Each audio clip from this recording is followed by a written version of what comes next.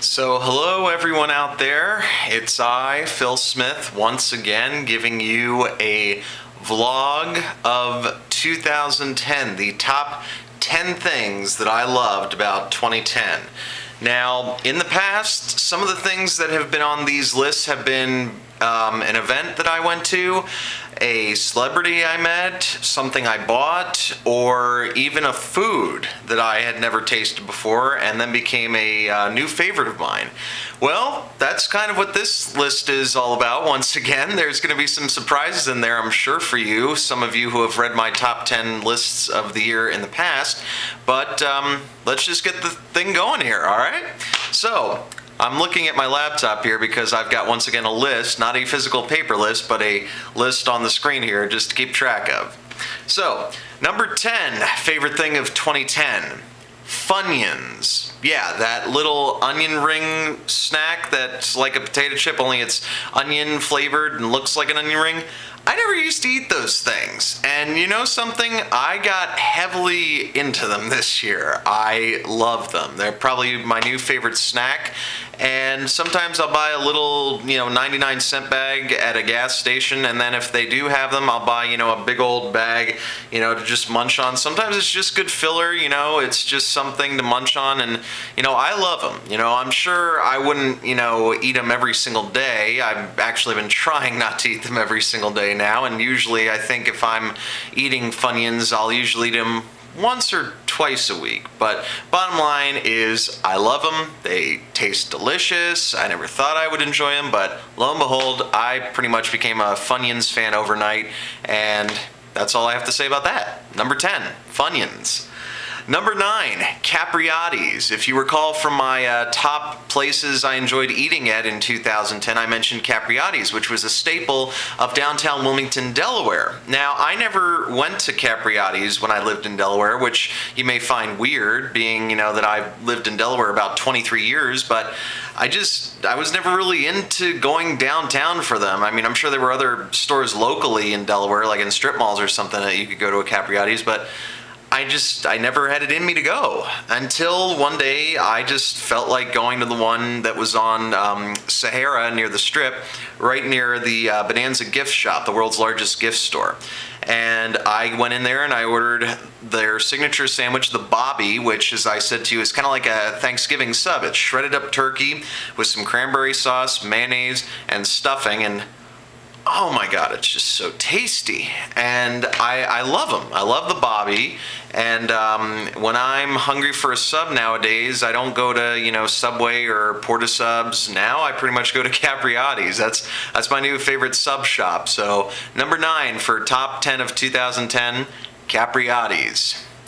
Number 8, California trips. Now, some of you had been a little bit teased by these things in the last couple months, and I never got to really write anything about it. I've kind of gotten into the habit of no longer typing my blogs, mainly because it's a strain on my fingers. I know you'd probably find that hard to believe, but it's also a strain on my brain because a lot of the time I don't save my stuff midway. I usually keep typing until I'm finished, and sometimes without warning my computer will have an error and it stops, it freezes, and I have to restart from scratch with nothing saved. So to give you an idea of what I was talking about now, the California trips that I took back in July and November of this year. In July, I drove to California on a Thursday night after I got done work at 7, rolled around in Anaheim right about 11 o'clock,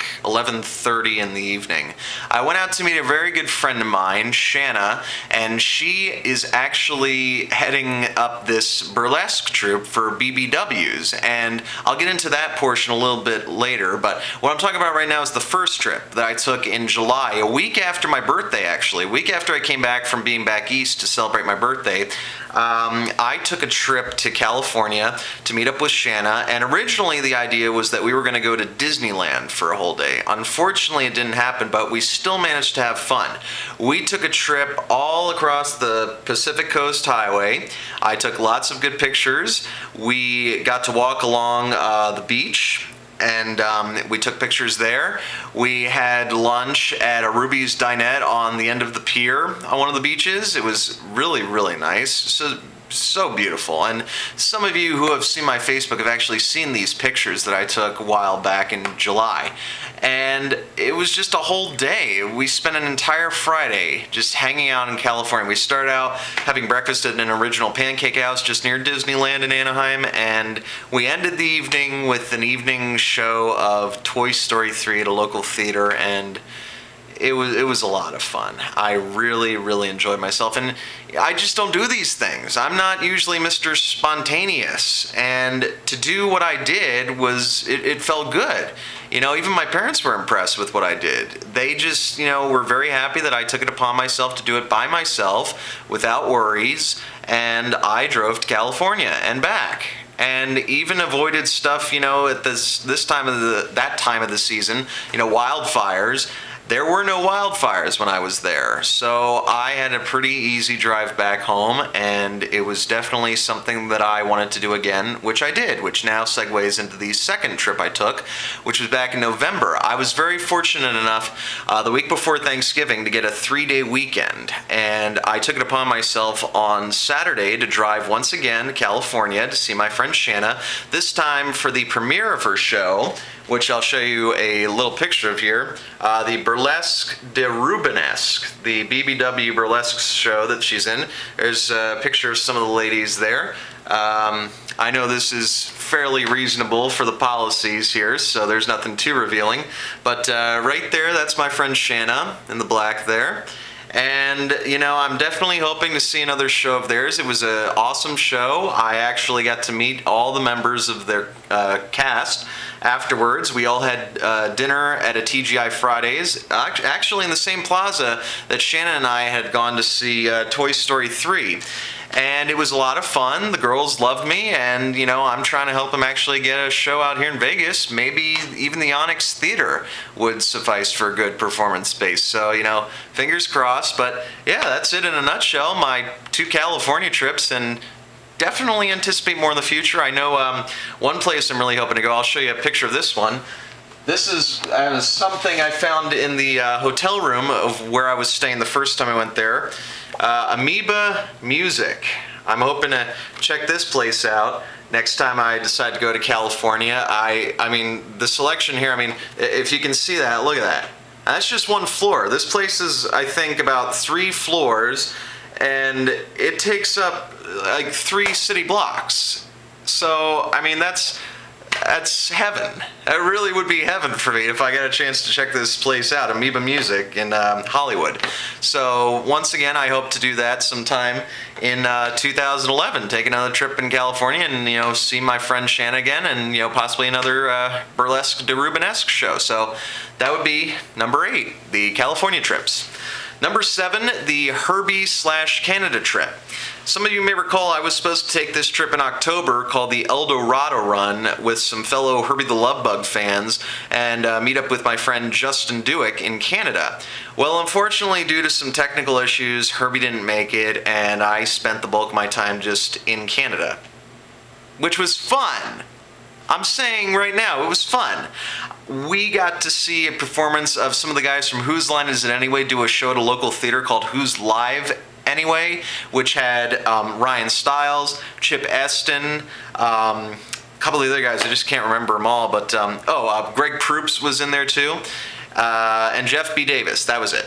And we just had a great time. Me and his roommate, and you know, his family welcomed me into their home with open arms. I actually got to spend Thanksgiving in Canada. I was in Canada for Canadian Thanksgiving, which was great this year. I mean, I actually had 3 Thanksgivings this year. 1 in Canada and 2 here in Vegas. 1 with my parents and 1 with my friend Wendy. It was awesome.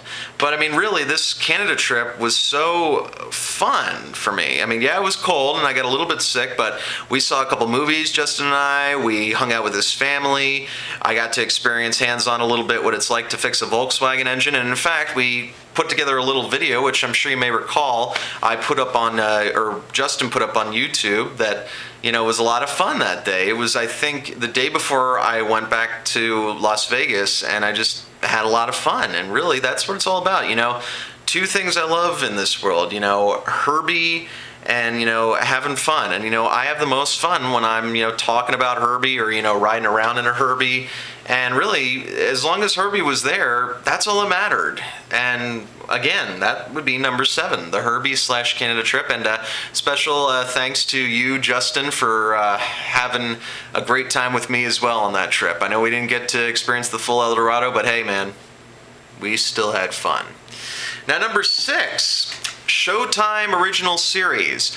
I don't have cable, but I worked at a place that tested shows for one of the big premium networks on cable, Showtime. I had never watched shows like this before, and when I did, I loved them because they were very much serious adult content. Nudity, profanity, violence, and enjoyable. And some of the series on Showtime that I just absolutely love are Californication, The United States of Terra, a new show that we tested at Television City, which is airing in January, Shameless, and my favorite show on Showtime, Weeds. I absolutely love Weeds, and this is the official book in the Weeds that was put out in conjunction with the first 2 seasons, and I just absolutely love it. I love, you know, the cast, I love the stories, and great music too. You know, the people who work on these shows on Showtime have great music taste. They must have all been in college radio like me and my friends. You know, we love these indie bands. I mean, I've heard Sufjan Stevens, I've heard the New Pornographers, I've heard Of Montreal. All of these great indie artists have been featured on Weeds and Californication, United States of Terra, and it's awesome. And the other one I forgot to mention, The Big C, which is another great Showtime original series. You know, it's just so great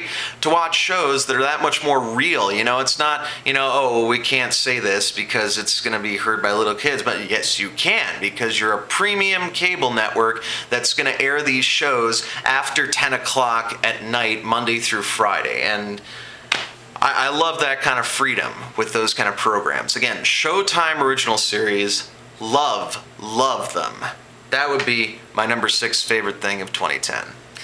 Number 5, meeting Harvey Pekar. Back in, I believe it was April of this year, I, along with my friend Jen, got an opportunity, my friend Allie got an opportunity to see Harvey Pekar, the creator of American Splendor, at a local library here in Las Vegas. And I had been waiting to meet Harvey Pekar since I first saw the movie American Splendor in 2004.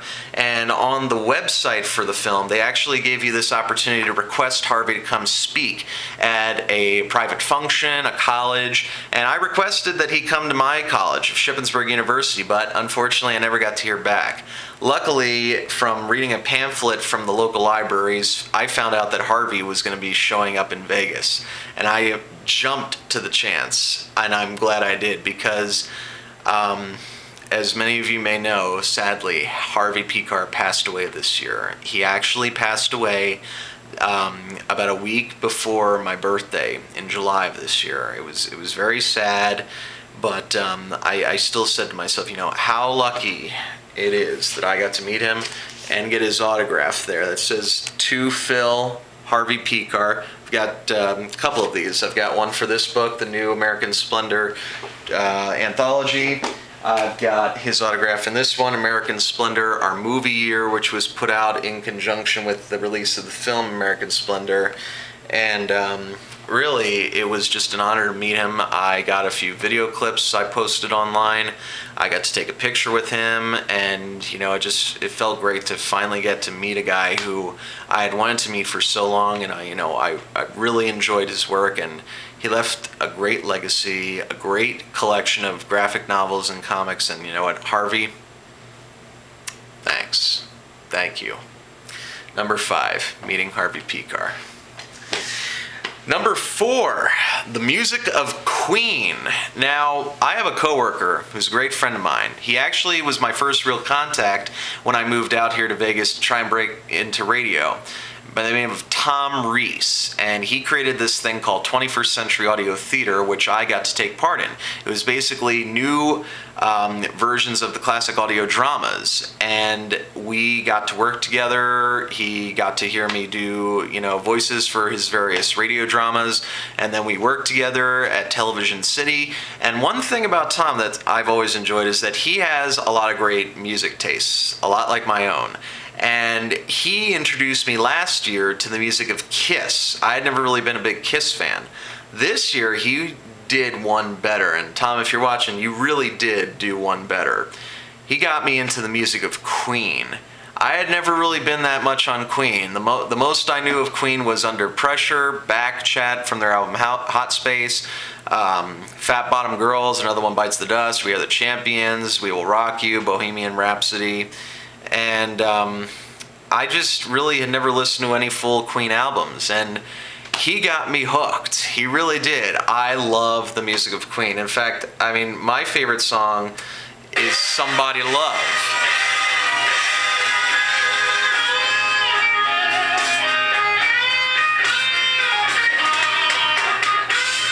I absolutely love Somebody to Love. In fact, I heard it for the first time in an episode of Glee, and I didn't even know it was a Queen song.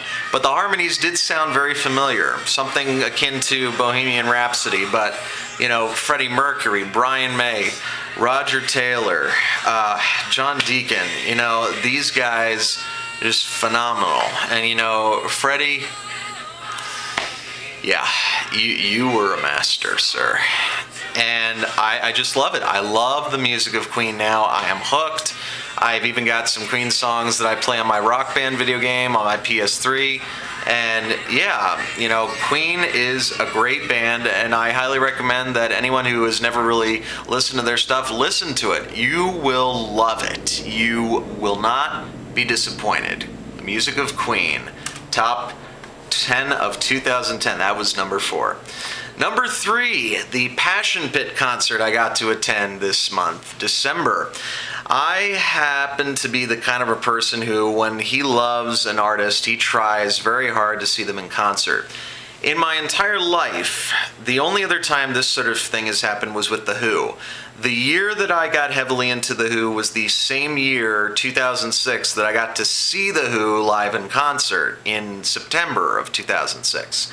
This year, I got into the music of Passion Pit off their album Manners back in about February of 2010. Got to see them live in concert December of 2010, and it was a great concert. Some videos of that and pictures are going to be posted soon enough. Just be patient with me.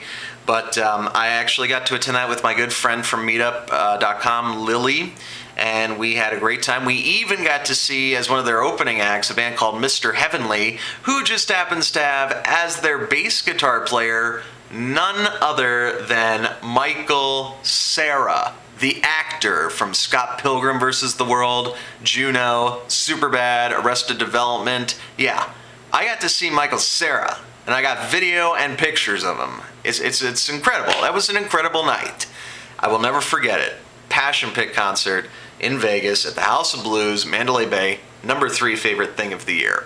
Number 2, another concert experience that I'll never forget, Wang Chung at the pub at Monte Carlo. I have always loved the music of the 80s, but really what got me back into the music of the 80s was in the year 1997 after watching a show on VH1 called The Big 80s. It was basically a 30-minute program where some classic musicians of the 80s would introduce classic music videos of the 80s, and one of them one day was Everybody Have Fun Tonight by Wang Chung. I watched it, loved it, went out and went to a local music store back then called The Wall, which had just put out a brand new Greatest Hits album for Wang Chung. Everybody Wang Chung Tonight, the Greatest Hits. The CD cost about 15 bucks, and I only had about $12 cash on me, but I had a lot of coins. So I literally went outside the store, sat on a bench, and counted all the coins that I had, and I made sure that I had at least enough to pay for this CD.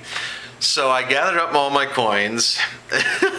I went inside, and the guy rang me up. I think it was like $14.99. So I drop all this wad of cash and then a huge pile of change. The guy just kind of looked at me and was like, "You're kidding me, right?"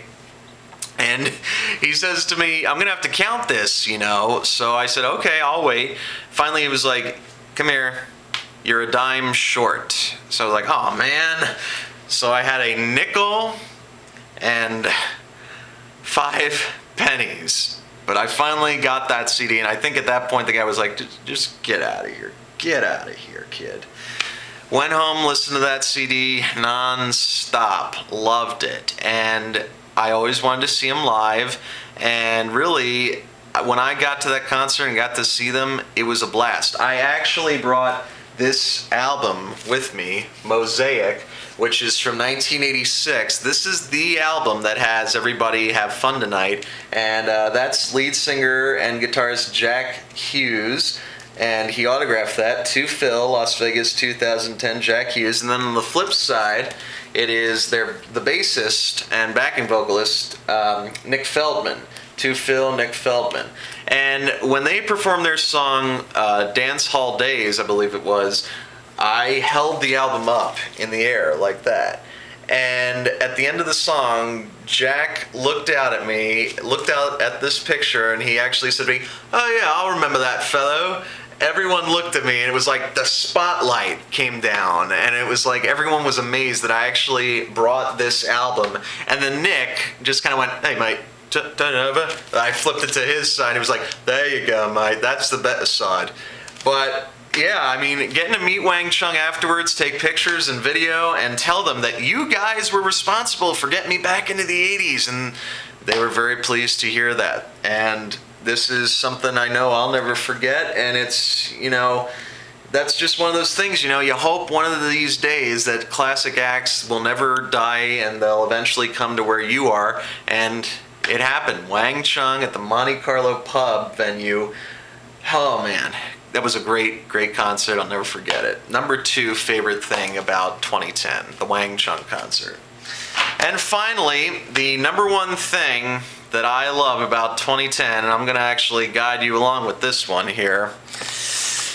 Getting a PlayStation 3 for the very first time. I had never owned a PS3, but I always wanted one, and now I have one. Very happy that I do. And, you know, I'm not much of a video gamer. What I really love is this, Rock Band. And I now own Rock Band 3, which has that keyboard, also can be used, you know, as a keytar.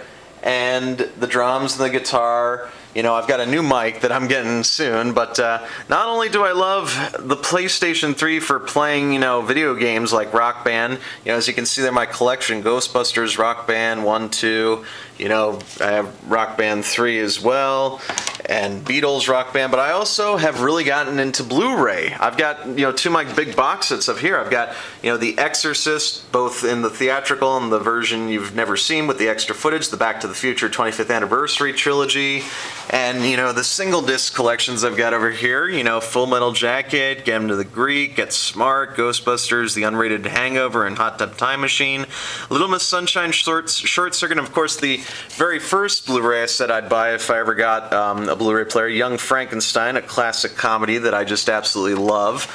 And yeah, I mean, this thing has given me so much hours of enjoyment. I absolutely love it. And, you know, really, that's really it. I mean, for 2010, so much happened, but I mean, that's really what said it all for me. You know, the technology has come so far year after year, and I'm sure there's going to be a PlayStation 4, but I mean, for now, I enjoy the PlayStation 3 and the ability to watch Blu-ray movies. I have fun with it. I invite friends over. We rock out with Rock Band, watch some great movies and great quality on Blu-ray. That's really all I have to say. That's it. That's my 2010. And it's wonderful, and I'm so glad that you decided to watch this video and, you know, enjoy what I've said. I hope you've enjoyed it. And yeah, all I can say is, you know, I welcome 2011 with open arms. You know, I've got a new job I'm going to be starting in radio again, reporting traffic. I've got, you know, new friends I'll be meeting, new experiences. Now that I have an actual Saturday, Sunday weekend again, I'll be able to go out a lot more. Big things for 2011, I anticipate, and before I close this, I just want to put some shout outs out there to some people. You may have heard your names already in my last vlog about the top list, but Paul Seavey, Elaine Connor, Rochelle, Adam, Josh, Shane, Tom Reese, Jeff Grandstrom, the whole crew of Television City, who I got to work with for almost 2 years. The people in Meetup that I love so much that I'm going to see tonight for a big New Year's Eve bash with Hair Nation, and that I'm actually going to be DJing some of the night. It's fun. It's all about fun, ladies and gentlemen. That's all I can say. So once again, thank you from the bottom of my heart for watching this. I appreciate your support. Thank you. Thank you all, and see you in 2011. Take care now.